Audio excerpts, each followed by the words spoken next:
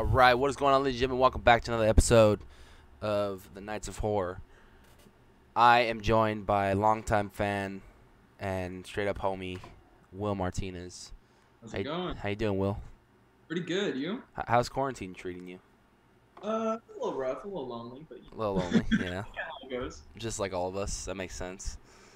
But, Today on the channel, we're going to talk about top 5 HHN mazes. Now, originally I wasn't gonna join in, but I'm gonna join in on this one just because I think off the top of my head I can name my top 5,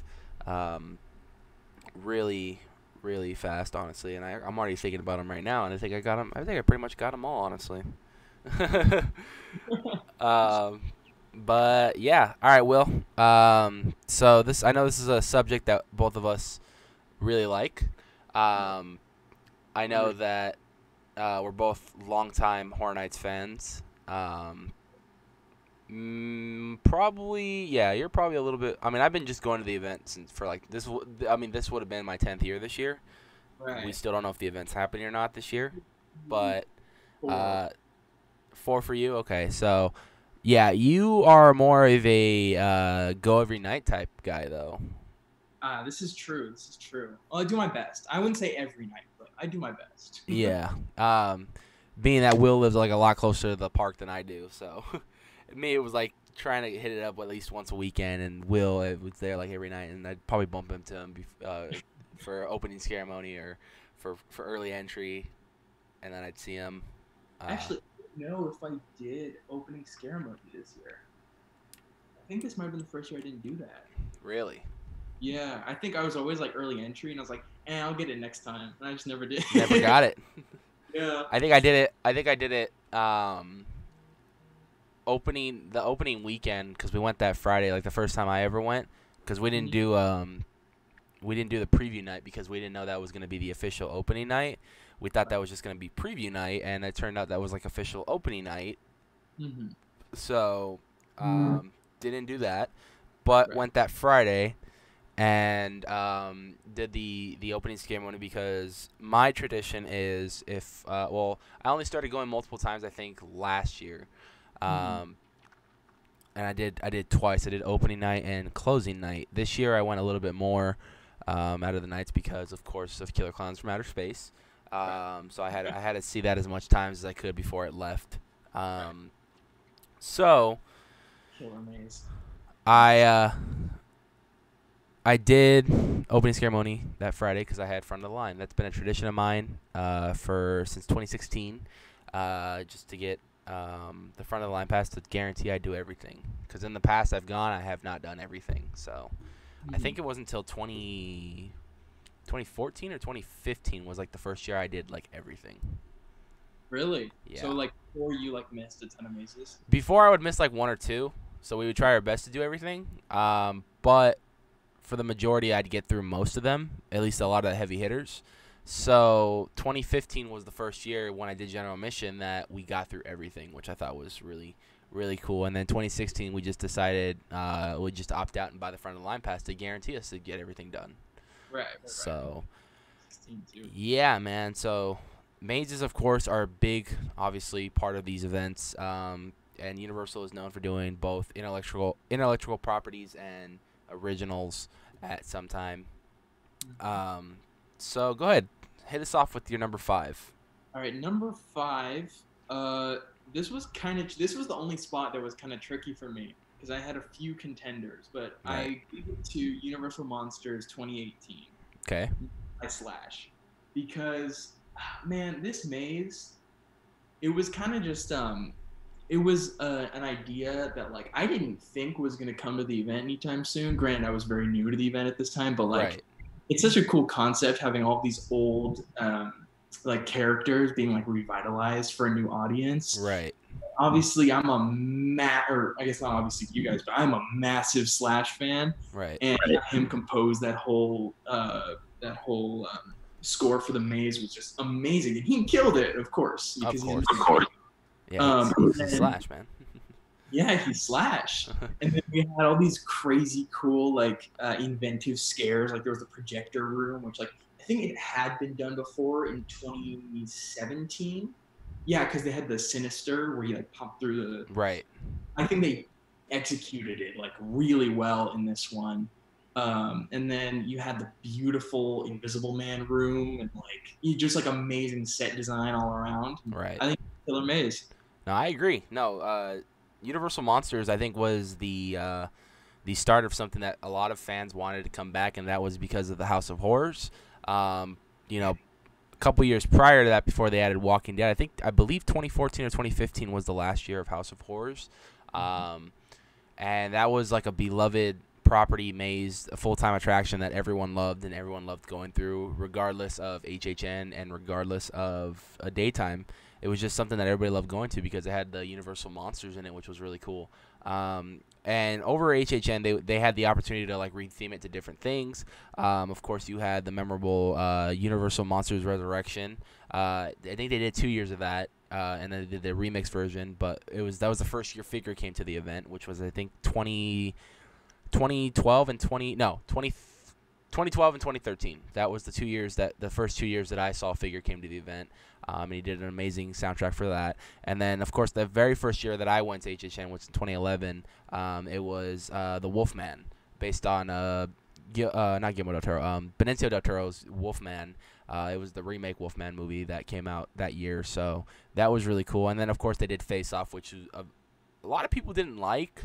I didn't mind, but I only went through it one time. But I didn't mind it. I was a fan of the show Face Off, and to see like a lot of those characters come to life was really cool. But it gets a lot of backlash because like a lot of people complain of how the masks look and everything, and a lot of people complained about what the characters look like because they were saying, of course, oh, this is Face Off, this should be like the show and stuff. But I mean, I guess they had what they worked with, and I'm not gonna blame them on that. And then 2014, 2015. I don't remember. I'm Confucian. No, I think yeah, but it's been a lot of things over the years, and it was really cool. I remember one year it was Chucky. That might have been 2012, and then 2013, 2014 were Figure, and then 2015 was Face Off, the last time that maze was ever at the event, and then the following year it was done.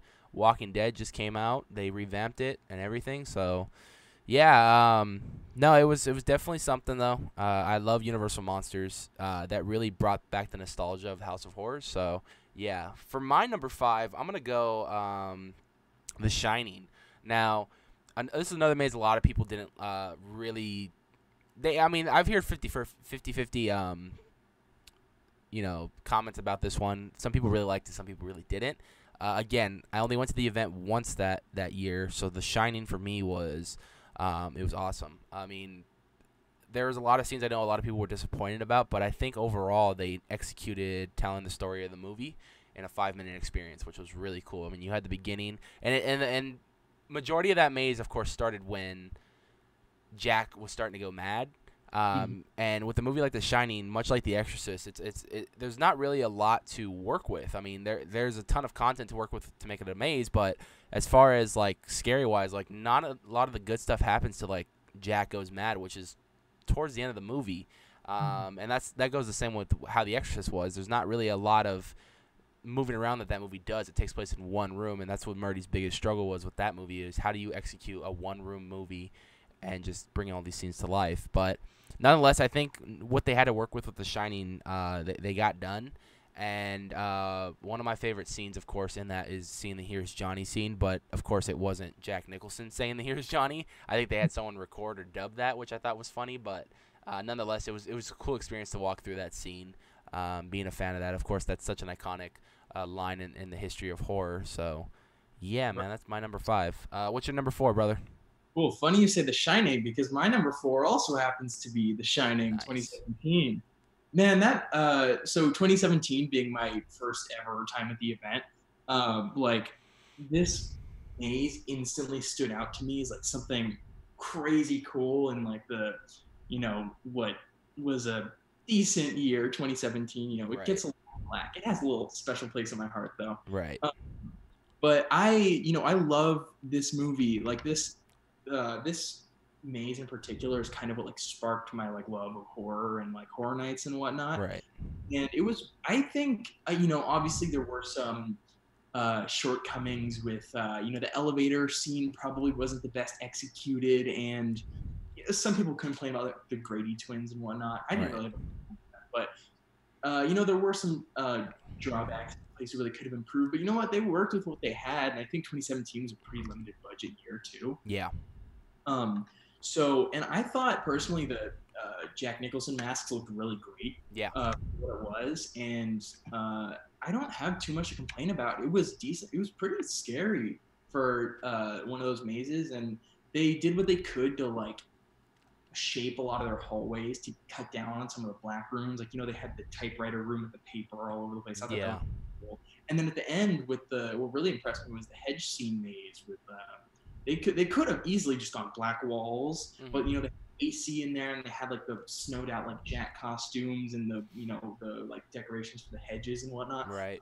That final prop at the end with Jack, I thought it was really well executed, and that's why that comes in at number 4. No, I agree 100%. Number 4 for me is going to be Halloween. Michael Myers Comes Home. Now that was a maze that they brought in 2015. Which was a decent year. It was a pretty good year, to say nonetheless. But 2015 brought back Michael Myers to the event, and that was the first time I got to experience Michael Myers at the event. So I was very excited when that came, based around, of course, the first film, which took place in the Parisian Courtyard. Was a very interesting maze. It executed the movie from start to finish again. Horror Nights in Hollywood is very famous for doing that, executing a movie from start to finish, putting the most iconic scenes to tell the story and to flow you through this maze, to keep loyal to the movie at least. And they did a very good job doing that story. Of course, you start off in Michael's house with him as a little kid. You're hearing that audio and you're hearing that story told after he just killed his sister, and then you're making your way when he returns back to Haddonfield and causes chaos on Halloween night in 1978. So it is just a fun maze walking through. I mean, loving to see Michael Myers. Honestly, I'm the type of person that with my buddy Eddie, I would love to see Michael Myers at the event every year if we could, but that's just me, because I think there's a lot they can work with all the movies, and once they finish the movies, then wait a couple years and revamp it again.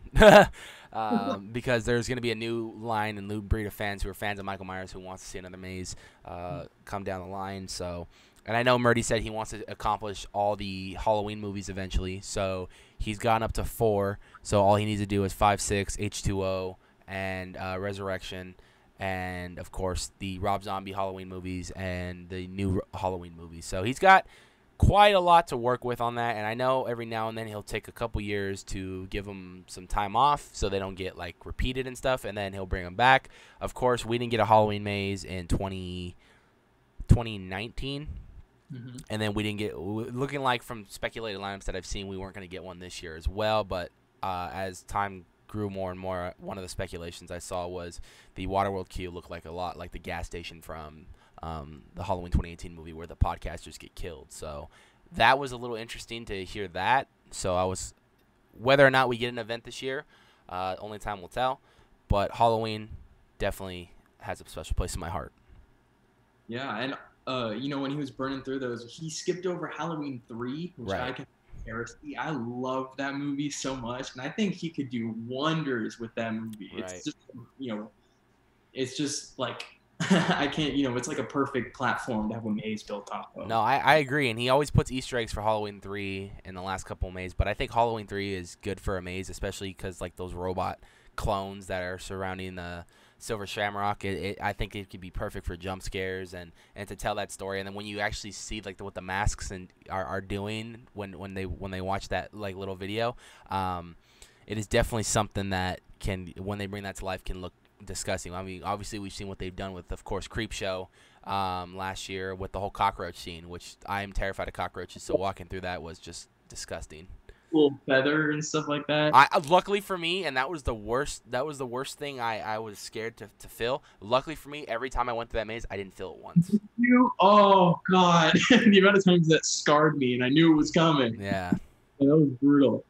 All right, so for my number 3, I have Killer Clowns from Outer Space. Nice. Last year, this maze blew me away. I was hopeful after seeing the Orlando one, and just this one, the Hollywood one, just totally exceeded my expectations. Right. I'm not gonna lie, when I first heard it announced and I was doing like checking out the construction and whatnot, I was a little worried it was gonna be like a black wall fest Mm-hmm. because it would be pretty easy to make that happen, but he pulled it off, man. John Murdy and the rest of the team, they killed it and they filled that thing out. Yeah. That was fun and pretty scary from like start to finish, and really creative ways to work around. Like the shadow puppet scene was pretty cool, and Yeah. then you had the doors shifting with the lights and whatnot, and Yeah. then Clownzilla could have been a little better, but I'll forgive him because the rest of the maze just was perfect and beautifully done.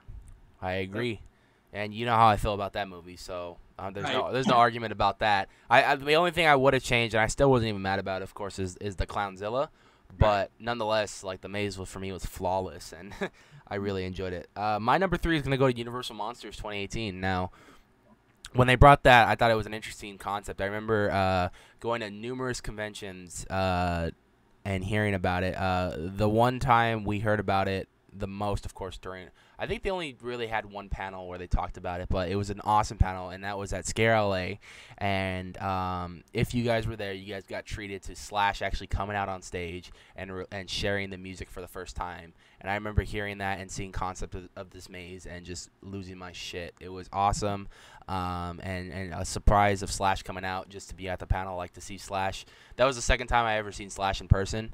The first time being, of course, with Guns N' Roses, but this second time was him just coming out, sharing his music, that what he made for Universal Monsters. And yeah, I think they have a lot of success going with these mazes. Last year they did Frankenstein Meets the Wolfman, and I had very low expectations for that. You know, usually with HHN they don't tend to really knock it out of the park with a sequel of any sort of maze, and they really did an amazing job with this one.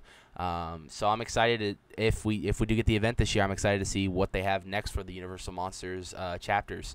From what it's looking speculated, looking like the Bride. So Right. I think the Bride finally deserves her own spotlight, and I think that they can execute this one as well. So we'll see what happens. But yeah, Universal Monsters 2018, man, they just executed that maze so beautiful. From the outside facade of you walking through that cemetery, that was beautiful. They took a lot of inspiration from Europe, of course, with the whole spray painting around the cemetery and stuff, which I thought was really cool. And then going inside Dr. Frankenstein's castle, already on fire post Frankenstein movie, was awesome. And then you go inside of course, the movie vault room, and then I think the Invisible Man for me just stole the show. I love the way that looked. Seeing the Phantom of the Opera was really cool, and of course seeing the Wolfman and Dracula. The Mummy had a little brief cameo, which was really cool. And then at that ending scene with the special effects of Frankenstein, Dr. Frankenstein working on the Bride of Frankenstein, and Frankenstein's monster pulls the switch and that whole room just goes berserk. That was such a cool effect. And I'll never forget that. That was an amazing maze. And I remember after that, people were like, I hope they bring back House of Horrors because of this. Like, this was beautiful. Right.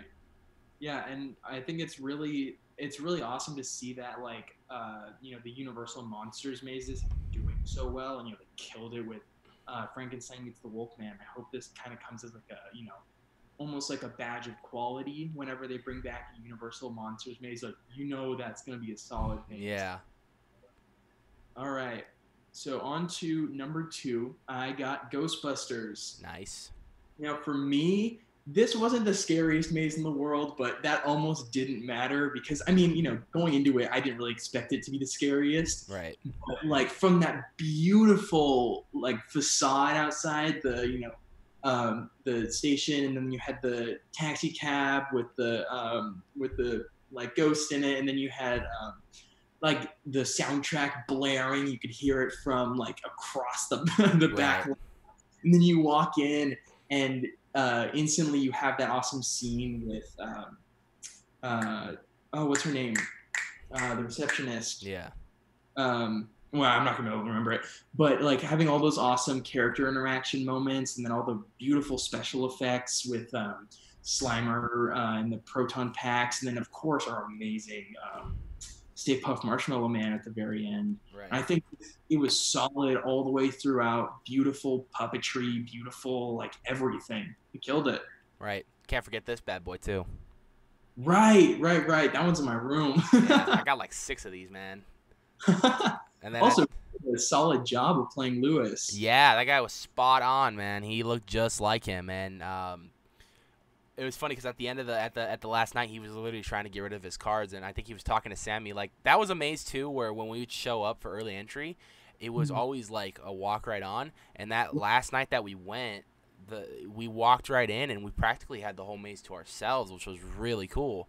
And he was following us in the reception room, and he was talking to Sammy, but Sammy didn't really hear him, and he was trying to get the password, but then he just gave him a card regardless, because I think they were just trying to get rid of the cards. So that was really cool. I really enjoyed that maze, and I had a lot of fun, a lot of great memories in that maze, a lot of great scares, and the scare actors just did an A1 job on that one. So number 2 for me is gonna go to Black Sabbath 13 3D.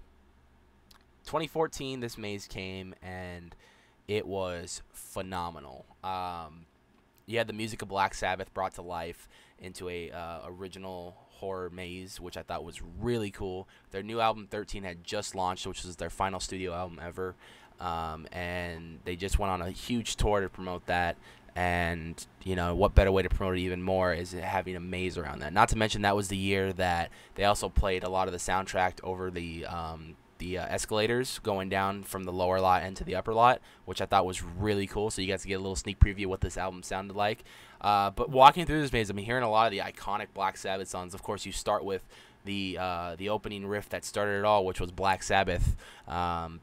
Awesome. Yeah, you start with that, and going through, you hear like songs like NIB, Electric Funeral, Iron Man, War Pigs. You hear all these iconic songs as you're walking through, and it really helped bring to life the music of Black Sabbath, which I thought was just amazing. And I'm really wishing they go that route again of bringing back like those heavy metal music mazes, because they really fit the event. Of course, we've had them with Alice Cooper. We did 2 years of Alice Cooper, which was Welcome to My Nightmare and Go to Hell, and I went through those, and they were phenomenal. And then we had Black Sabbath 13 3D, which was really good. And we're kind of getting that a little bit with Slash. Of course, he did Clowns 3D and the Universal Monsters. He's really kind of bringing that metal meets like classic era type music, which I really like about that. But Black Sabbath 13 3D, man, I think it's hands down the best music maze they've ever had at the event, and I'm hoping that they do eventually down the line. I'm hoping they do an Iron Maiden one, because I feel like they can knock that one out of the park, but only time will tell. Right. And myself being such a massive Black Sabbath fan, I am so jealous. Right. I got to experience that, and I also love Alice Cooper. I can't believe I missed all those. That was fun, man. Those are really solid mazes. Just to bring the music of those artists to life were just amazing, dude. Right. And because those were people I like, gateway bands and like rock and roll and all that kind of stuff. Right. So it's like, yeah, that's awesome. Yeah. I enjoyed them every single minute. I wish they'd bring them back just for one last time. Just see them once. Well, that's why walking through Pandora's Box was awesome for me, because they used a lot of the sets they used for Black Sabbath 13 3D. So a lot of that you saw, especially in the room with the Stiltwalkers. I remember that in Black Sabbath 13 3D, and I was just geeking out of all the stuff they reused for that maze, which fit perfectly. So. Right. All right. Anyway, so on to number 1. My number 1 maze is Poltergeist from 2018. Nice. Now, Poltergeist is my favorite movie of all time. To me, nothing even gets close. But walking through that maze, so this was the first year that I started going to Horror Nights a lot. I think I hit 11 times that year. And I always made a beeline for the back lot right at 5 p.m. And I would just hit Poltergeist 5 times in a row before the park even opened. Nice. Because of that, I got so many walkthroughs. I think I almost walked through it close to 30 times throughout the event. But I had at least 4 run-throughs entirely alone. Nice. Going to those rooms with the incredible that hand scare through the TV. Scared the crap out of me every single time. Beautiful set design, the kitchens and the bathroom area, and the bedrooms are just gorgeous. And then you get to that massive puppet at the end, which I was hoping they'd pull it off, and I never expected them to do it that well. Right. And then of course I think, in my opinion, the scariest room of any Horror Nights maze I've ever experienced was that coffin room where Oh you're yeah, all these open coffins and you don't know who's an actor and what's like a prop. And yeah. you're kind of ducking the whole way through, and going through that alone is just like one of the best Horror Nights experience I've ever had. All these people swatting at your head. You're like ducking under, like, please don't kill me. Yeah. And then No, that was cool. that to me is just the perfect maze, and that beautiful facade Oh too. yeah, they nailed it, dude. I don't think I've ever seen one, in my opinion, better than that. Right. No, I agree. They really because the house is located in the in, the valley area, so they went down there and did their research um to really kind of get that nail on the coffin. Right. And I've actually been to the house twice before.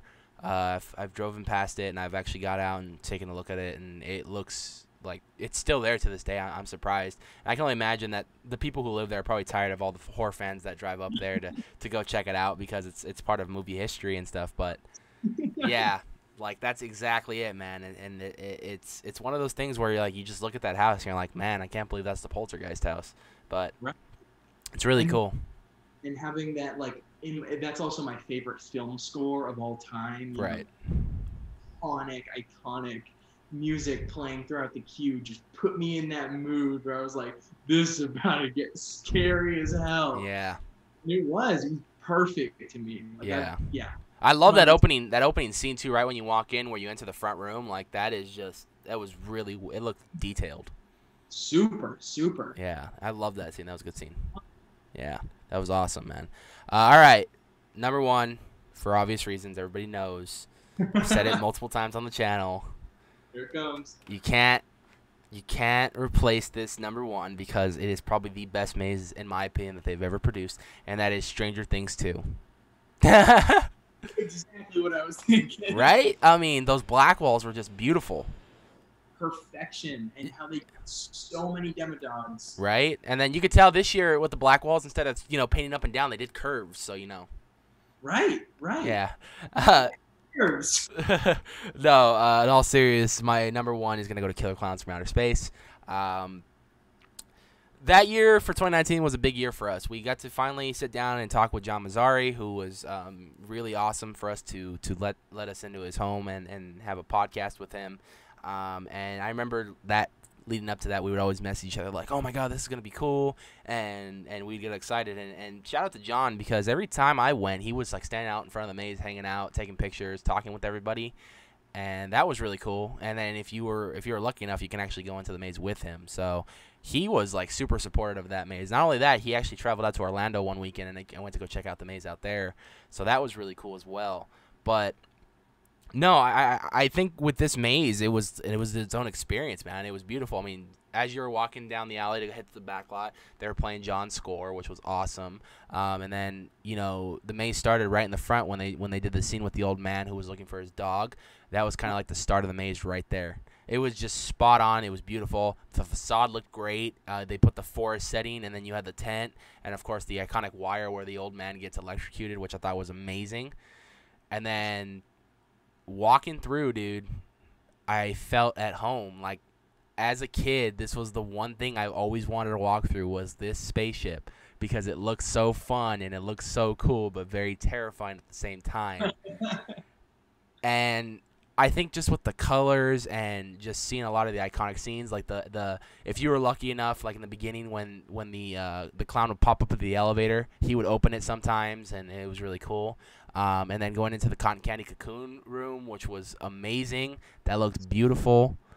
I lost my shit going through that maze. It was so good. And then of course the shadow puppet scene was beautiful. And then you go into the house where they put Debbie into the balloon, which was beautiful. The bathroom scene was included, that was amazing. I think the most beautiful scene in that whole maze was, of course, the sheriff station where you're seeing the puppet.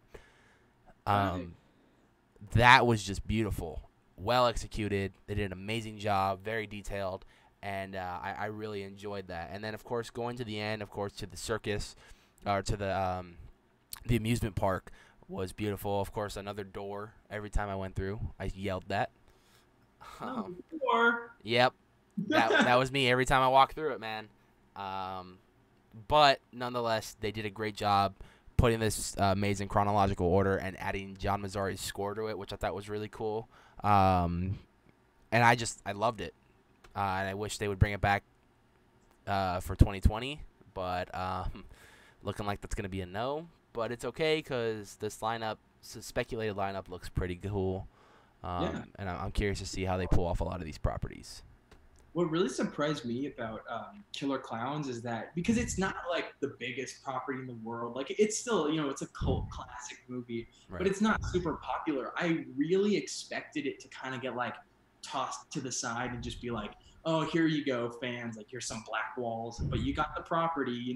But no, they really put a lot of time, energy, and budget and love into the creation of that thing, and it really shows. And Right. that blew me away because I really wasn't expecting them to put all that effort in, but I'm glad they did. Yeah, I agree because that was one maze. I think in a lot of the construction updates that you saw, you only ever saw the back of the maze and you saw black walls right there. So I think a lot of people were scared about that. Not to mention, dude, and it's funny that you brought up that you didn't think this movie was as popular, but that and Us were probably the most packed mazes every night of the event that I went. Yeah, totally. And like, the Killer Clowns was the last. This was the only night ever that I've come early entry and not been able to hit everything. I left at like 1 a.m. and I still couldn't hit everything. But Killer Clowns was like 140-minute wait. And that blew me away because, like, this isn't a huge movie. But I think that clowns part is where everybody's like, you got me. Yeah. Sold. That's a 2 hour and 20-minute wait right there, man. That's crazy, unheard of, really. But yeah, and that was the same thing with Us. Us was a big property that a lot of people loved, so that maze was always packed too. I would always see it in like the 140s, 122. It was always a 2 hour wait at that. Yeah, seriously. Yeah, you would have to get there literally opening to hit that first, but you'd be losing the time of going down to the lower lot by the time you got there. So it was really a hard decision to make if you're only going one night and you got general admission. It was really hard to decide where to go and how to do everything. Because I remember we went one night with my photographer, Robert, and it was me, him, my ex-girlfriend, and his wife, and I think Sammy joined us.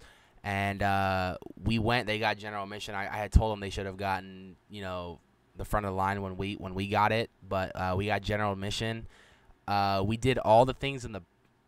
I think we did all the things in the back lot, or we just did Universal Monsters and Ghostbusters, and then we did Us and Holidays in Hell, and then that's all they did, and then they left. So they didn't even get to see Pandora's Box. They didn't even get to see Killer Clowns. They didn't even get to see Creep Show.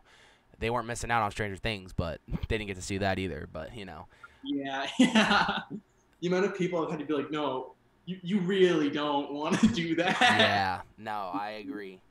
3.5 hours for some reason, Oh man, that was another maze. I think it's just because of the property that's why it was so packed. Just unavoidable when you have something as massive as Stranger Things. And like, I love that show, but like, oh boy, yeah, they really whiffed that one. Yeah, no, I agree, and especially with all the content you had to work with season 2, and I just feel like they lacked it.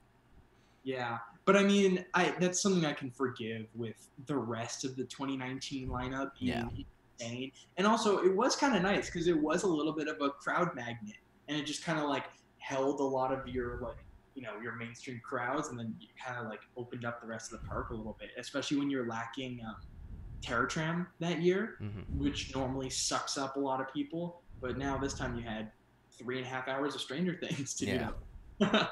That was insane. That was probably the highest, longest wait time for a maze. Right. And then it'd probably go between Us and Killer Clowns would be tied. I think Universal Monsters would have been like the 4th longest. But right. Yeah, that's going to do it for our top 5 HHN mazes. Stay tuned. Will might be showing up in more videos pretty soon. We'll discuss something. We'll see what's up. We probably got some scare zones we can throw in there, or we'll see what's up. But yeah, guys, thank you guys so much for watching. I hope you guys enjoyed this video, and be sure to subscribe.